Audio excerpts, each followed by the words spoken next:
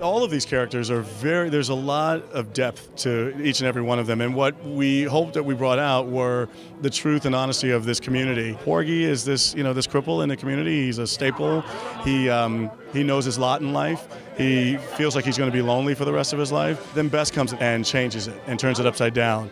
And he finds out that there is love and that he can love and people love him back. And it's just been, it's great to find this sort of jewel within.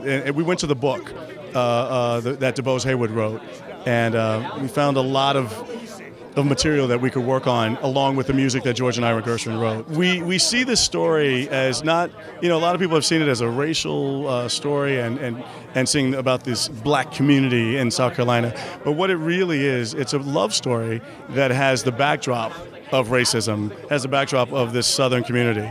And there's this pure, beautiful love story. And we just hope that they see a little bit of themselves in this. And it's a universal story. There's a lot of favorite moments. I love when Serena, the character Serena, sings "My Man's Gone Now." It's like one of my favorite songs in the whole show.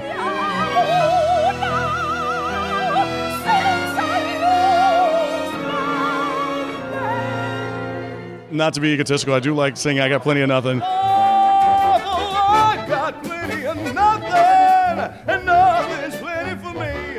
And I love singing the duet, Bess Was My Woman Now with Audra McDonald.